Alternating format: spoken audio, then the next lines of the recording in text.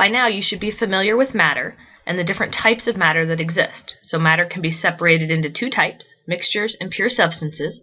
There are two types of mixtures, heterogeneous mixtures and homogeneous mixtures, and then there are two types of pure substances, elements and compounds. Now all of those elements can be arranged into something called the periodic table, which we use regularly during chemistry. The periodic table is broken down into two major parts.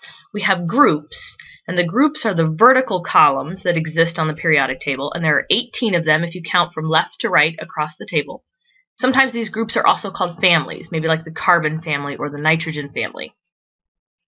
Any element that is in the same group will have similar chemical and physical properties.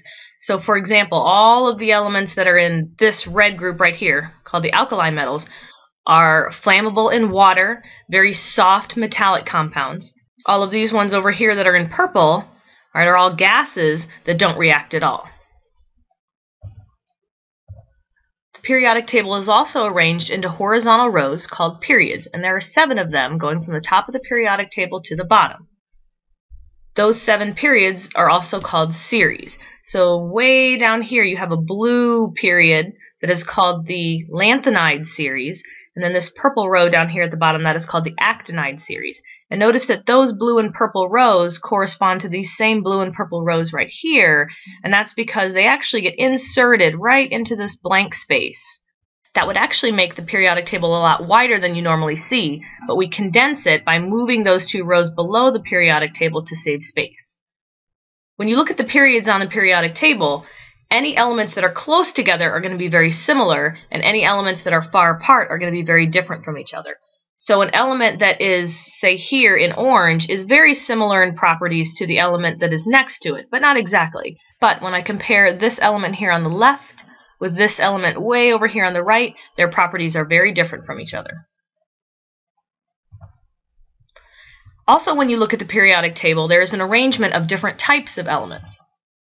All of the metals are on the left side of the periodic table.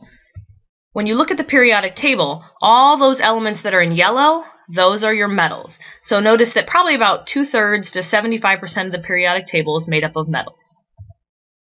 Metals are shiny solids. They are good conductors of heat and good conductors of electricity. They are also malleable, and they are ductile. Malleable means that the metal can be hit with a hammer and flattened into sheets, whereas ductile means that you can take the metal and draw it out into long strands called wires.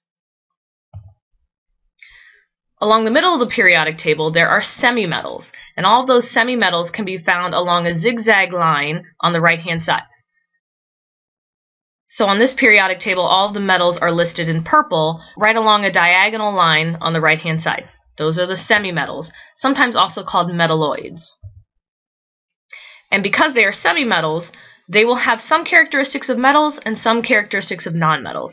So you can see here that silicon is a silver solid, like a metal would be, and it's kind of shiny like a metal would be. But if I hit it with a hammer, it would actually shatter into lots of little pieces, so it is not malleable. I can't flatten silicon. It's more brittle than a regular metal.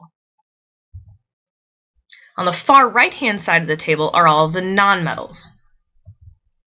So on this periodic table, all of the nonmetals are in green on the far right. Those nonmetals are going to be poor conductors of heat, poor conductors of electricity. They can be in any state. They can be gases, they can be liquids, or they can be solids.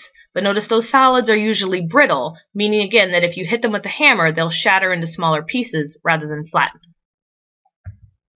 And then one special group on the periodic table are called the noble gases, and that would be group 18. So that is the far group on the right-hand side of the periodic table.